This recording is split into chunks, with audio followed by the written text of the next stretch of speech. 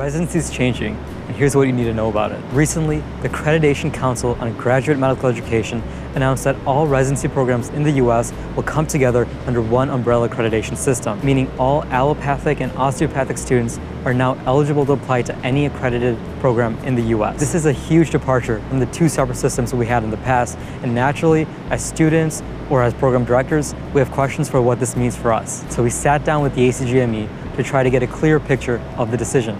Today, we're talking to Dr. John Potts, Vice President of Surgical Accreditation at the ACGME. Dr. Potts had a leading role in implementing the new system. Let's find out what this new system is all about.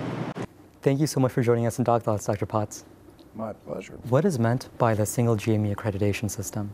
Single accreditation system, by that we mean that all medical school graduates would enter one system of accreditation for their residency programs. Historically, we've had accreditation, of course, by the ACGME, but also by the American Osteopathic Association.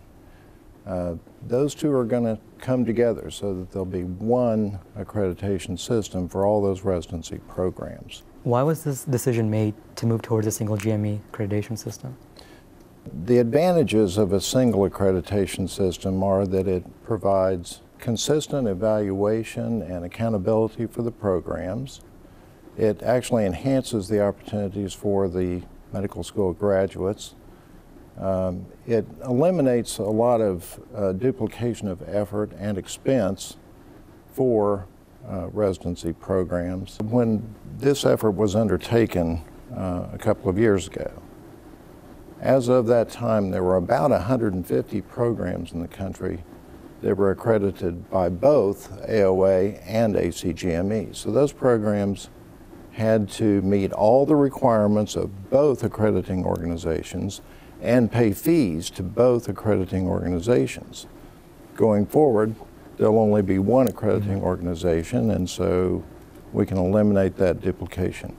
And to me, one of the most important aspects of it is that it's a much more transparent system for the federal government, who pays for graduate medical education, and most importantly for the public. How will the single GME accreditation system enhance opportunities for trainees? The ACGME, actually since its inception in 1981, has allowed graduates of colleges of osteopathic medicine and allopathic graduates to enter its residency programs, but has limited the entry into fellowship programs in many instances to graduates of ACGME accredited residency programs.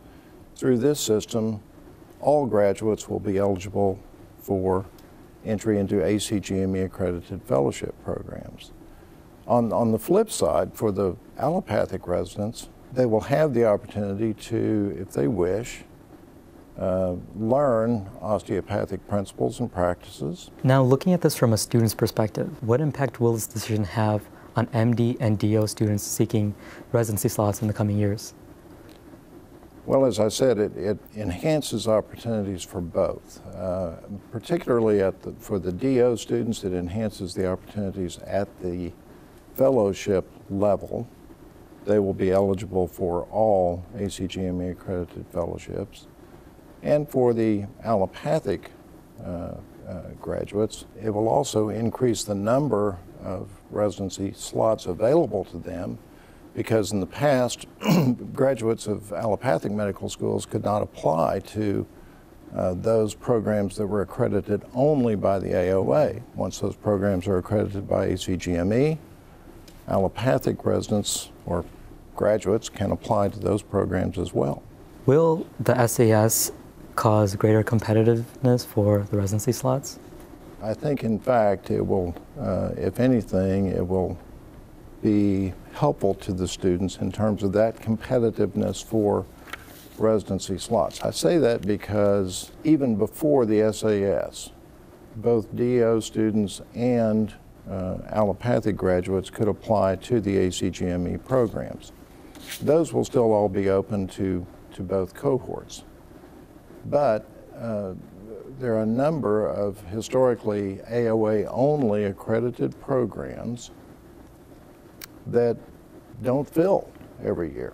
So those will be available to the graduating pool of students, regardless of which medical school they come from. So if anything, I think it'll be a benefit to the students who are graduating. Will residency programs have to change their selection process after the decision is made? I don't think there'll be any change on the part of those programs that have historically been ACGME accredited. If there's any change in the criteria for the residency selection process, it would be in those programs that have in the past been only AOA approved, because now they'll have a much larger pool of graduates from whom to choose, which would include MD students. Of course, they won't have to take MD students if they don't want to, but MD students would be eligible for those programs, whereas in the past they have not been. So this agreement between the ACGME, the AOA, and the AACOM was made 2 years ago. What has been accomplished within those 2 years? Well, we're really pleased with the progress that's occurred in those 2 years. Our board of directors, the ACGME board of directors, now has individuals who are nominated by the AOA sitting on the board of directors. We've got individuals who are nominated by ACOM, and I guess we should say that ACOM stands for the American Association of Colleges of Osteopathic Medicine. There are nominees from that organization sitting on our board of directors. We have nominees from the AOA sitting on all of the specialty review committees that are relevant to those graduates from colleges of osteopathic medicine. We now have had applications from well over 200 programs that were historically only AOA approved, applying for ACGME accreditation, and something over 50 of those have already been accredited by the various review committees of the ACGME. So the progress has really been substantial. We're very pleased with it, and we look forward to continued work with ACOM and AOA as this single accreditation system unfolds. We think it's going to be a good thing for the students and a good thing for the public, for the patients that we have the opportunity to treat.